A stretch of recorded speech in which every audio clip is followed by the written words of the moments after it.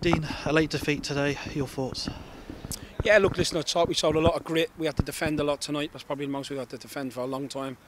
And realistically, it's disappointing to lose in the manner we did after how well we did in certain areas defensively. I don't think we're at our fluent best. Attacking wise, I have to give credit to the opposition. I don't think they let us play as much as we'd like to.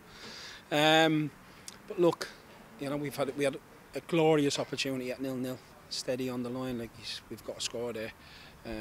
And we weren't at our fluent best going forward. Like I said, I don't think the opposition allowed us to do that, so full credit to them. But from our point of view, we just got to lick our wounds and move on to the next game. You mentioned that we couldn't be as attacking as normal. Is that just down to the tactics of Aldershot today, or could there be possible fatigue? I mean, we played a file 2 days ago. You've got to give Tommy credit. They come and pressed us. They've played all their athletic players today, what they've got within their squad. And you've got to give them a lot of credit for that.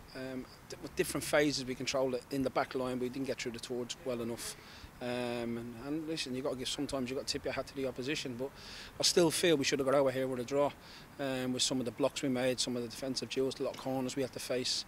But look, the lads hit a great strike, took a deflection and gone in, so it is what it is. And when we had a glorious opportunity, we never took it.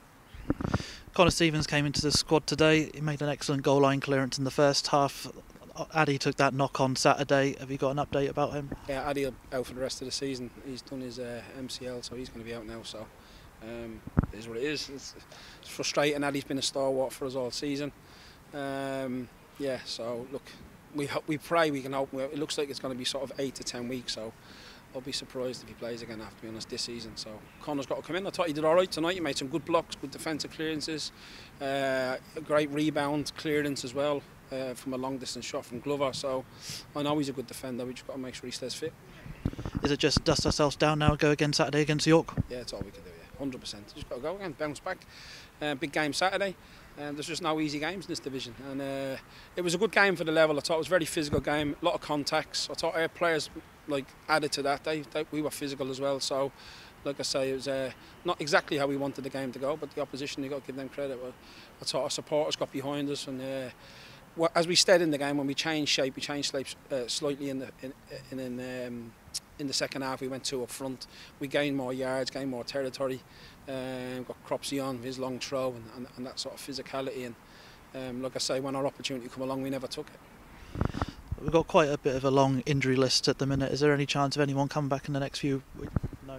No one will be back. The next time someone will be back is going to be probably, all going well, probably the 3rd or 4th week in March. And just finally, 207 Barnet fans have come here tonight. Your thoughts, your message to them? Yeah, thank them for the support. You can see the ovation they gave us at the end. They can see the effort the players put in. We gave our all tonight, and we'll continue to do that. We just got to move on to the next game. We've got to get the Hive rocking like it was here tonight. To be fair to the Aldershot supporters, they had the place rocking, and we've got to get the Hive rocking Saturday against York. Dean, thank you for your time. Cheers, thanks.